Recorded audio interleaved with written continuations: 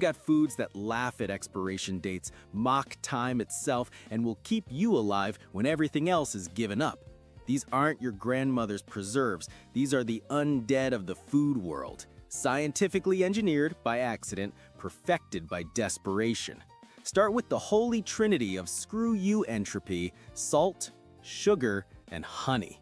Find them in abandoned restaurants, raided pantries, or that weird neighbor's bunker you definitely didn't break into. Salt first.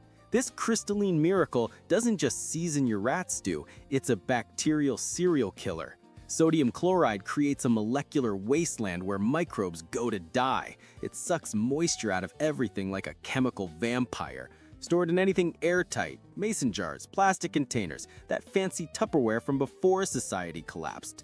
Keep it dry, keep it sealed, and it'll outlast your great-grandchildren's skeletons.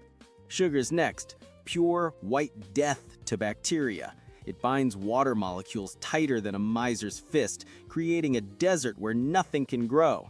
Sure, it might turn into concrete blocks over time, but it's concrete that tastes sweet and provides calories. Smash it with a hammer, dissolve it in water, whatever. It's still sugar. It's still refusing to die. And honey, nature's middle finger to decay. Bees figured out immortality before we did. Low pH, low water content, antibiotics. Archaeologists found 3,000-year-old honey in Egyptian tombs that was still edible. The pharaohs are dust, but their honey, still golden, still mocking death itself. The science is beautiful in its brutality. These three create environments so hostile to life, with water activity levels so low and pH levels that could strip paint that even bacteria pack up and leave. Next, carbohydrate immortality.